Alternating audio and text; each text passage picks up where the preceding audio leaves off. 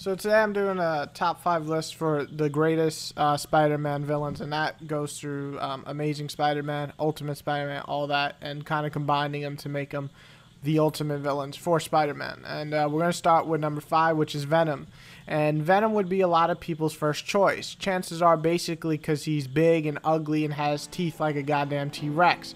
And also he's black. And I don't mean racist-wise, I mean he's actually a big black suit that attaches to you and uses you.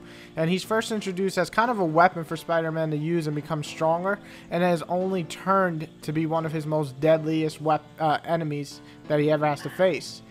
The main reason Venom isn't higher here is because he's scary, he's mean, but he never really did anything terrible to Peter as far as I can recall. Not in the Ultimate Universe and not in 616. He's kind of just a threat and then nothing more. I will say though, his design-wise is pretty cool, especially if you're like 12.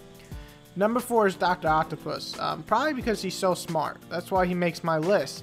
That and he leads the Sinister Six at time, and to lead those crazy fuckers takes a lot of work. He's also kind of a good guy, and he is now actually Spider-Man that we get in the comics currently. So he's a mixed bag, and it's complicated to read him since he's sometimes insane and sometimes makes sense. So he definitely deserves to be on that list. Number 3 is Morlun, or Marlon, or Morlun. Whatever his name is, some of you are just looking at his picture like, who the fuck is this? And this is the person who actually kills Peter Parker. Not only did he beat his ass in public and rip out his eye, but he basically killed him, and then Peter had to sacrifice himself to kill him and then come back and, you know, whatever. But he's still not dead, because he's like an ancient fucking evil creature, so it's ridiculous shit. And I mean, he does die because Peter bites him, but is he really dead? This is Marvel, so that's a no. Oh, and his haircut, it's just magical.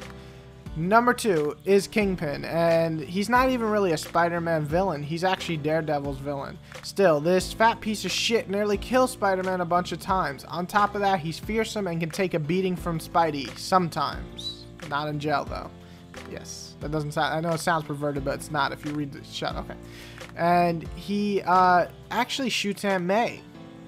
He shoots the old lady that everybody somewhat loves. No one ever gets close to Aunt May, but he did, and with pretty much ease. The reason I love it is because I don't think anybody else would hurt Aunt May, but he really doesn't care. And of course, Peter laid the smackdown on him, but it didn't change that. This was one of the most fucked up events in Peter's life, and Kingpin did it, which makes him one of the best villains out there. But the number 1 villain is Green motherfucking Goblin. Now why? Where do I start? Let's take a quick look, shall we? It's a small list, but it's pretty fucked up. He poisons MJ and kills her unborn child. That's pretty fucked up. He fucked Gwen, that was Peter's girlfriend, and had 2 babies with her. Then he sent those babies to kill Peter. Again fucked up. He made his own son insane, which was Peter's best friend, and treated him like shit. That's a pretty shitty father. In the Ultimate Universe, he actually kills Peter Parker in a fight. And last but not least, he actually killed Gwen. Despite some blaming Peter because he went to rescue her, Green Goblin is the one who threw her off the bridge and ultimately ended Peter's first love. So Norman is probably the most evil son of a bitch in the comics, and definitely deserves the number 1 spot on my top 5 list for Spidey villains. Evil, badass, whatever you want to call him, that's him. This is Peter Parker's Joker, and he's a damn fine enemy and probably one of my favorite enemies in the comic universe. So he definitely deserves number 1 spot in Peter's life.